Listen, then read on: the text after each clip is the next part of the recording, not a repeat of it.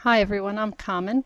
I'm just here to show you how to use a budgeting template that you would have received as a part of your Farm Budget Masterclass workshop.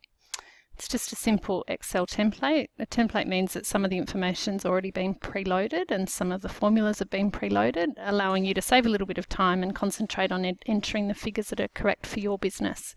So we're going to start off making some changes to this little spreadsheet, and we're going to call our farm Kiora.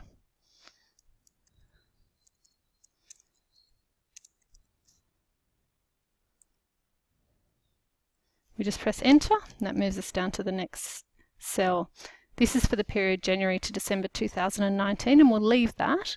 However, you can type over it. Now, it's also important to remember everything in this budget for this template's got to be entered GST exclusively for the formulas to work correctly. Now, if you wanted to change it to June to July, you could just change, July to June, you could just change the names of the months across the top. We've got here that most of them are 3 months of actuals and then the remainder of budget, which would take you through from the beginning of the calendar year, which is potentially in your region the beginning of the cropping year, through to the end of harvest. If you wanted to start off and you're preparing this budget nice and early, you could actually do the full year of budget and just change the names of the cells. If you were using actuals for the first couple of months of the year, you would just type in something that you had from a cash flow recording system and just making sure that they were GST exclusive.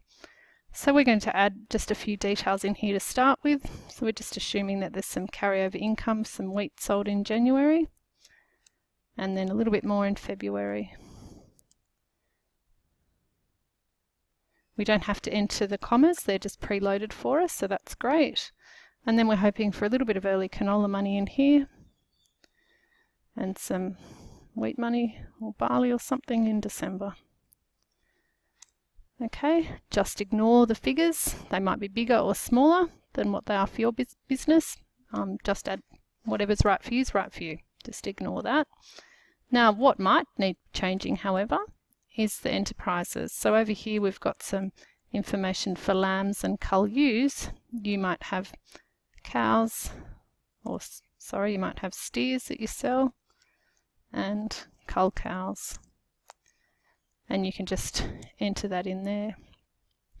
If you had some more enterprises, you could just click on here, click on the 16 there, click on the bottom, add insert, and that will add a row, and you can put your alpacas in here. Very profitable, the alpacas, providing a consistent income of $1,000 a month, all the way across here.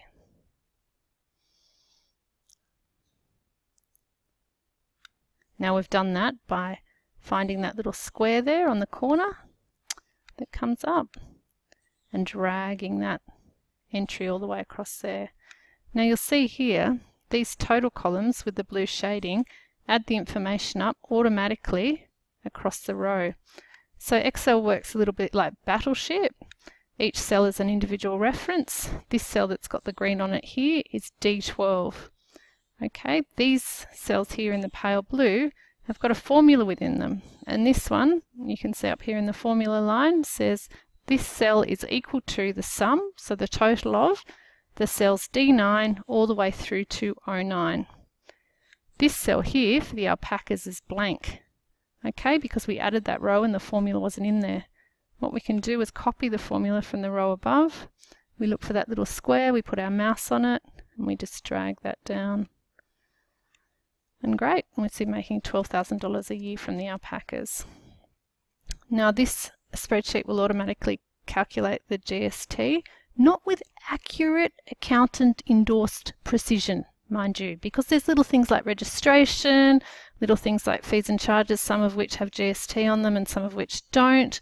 Just a good broad brush approach to budgeting the GST so you don't get to the end of the quarter and go, goodness me, we now owe $30,000 to the ATO that we had forgotten about entirely. So not accurate entirely, but good enough in terms of for your cash flow budgeting, not good enough for reporting for your BAS. Okay, so just keep that well in mind.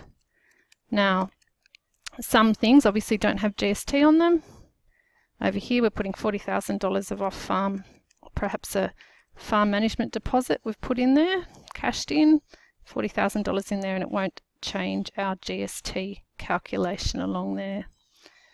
Now, the other things that you need to think about when you're updating this spreadsheet are the cells marked in yellow. So we're trying not to touch the ones in blue. The ones in blue are our formula cells, and they should have been pre-formatted so we don't actually touch them. Now the ones in yellow, however, we just have to update with our information. So this is our opening balance. So our opening balance is the money, for this spreadsheet, the money we have in the bank on the 1st of January. Okay, this business has got $120,000 in the bank. The situation were different and there was a $50,000 overdraft or $50,000 drawn on an overdraft. We would put negative there, indicating it's a loan, $50,000. We'd also have to update our bank interest received and our bank interest paid. So if your overdraft has got an interest rate of 5%, you just put 5.5 there. You don't have to do a negative, and you don't have to enter the percentage because that's preloaded in the template. The other figure that you'll have to change here is this one, which is your opening GST balance. So working on this January to December time frame, the end of the last quarter, December, you owed $5,000 to the ATO, you would put $5,000 in there. If you were expecting some money back from the ATO, so a GST refund, just say a GST refund of $12,000, enter that figure in there. Okay, and it's updated. Now, the other thing you might need to know about is removing some lines. Okay, so over here, let's see, employee costs. You might not have any employees in your business and you might want to take that out. So we've got in here some lines, 73 down to 78. So we can take that and we can just press the delete button and that will delete that. But you see it leaves all the cells and we don't want to get rid of those. So we press our cursor on the 73, scroll that down to there, and then we can press the right hand mouse click button and delete all of those cells. Okay, so now we no longer have employee costs in this template.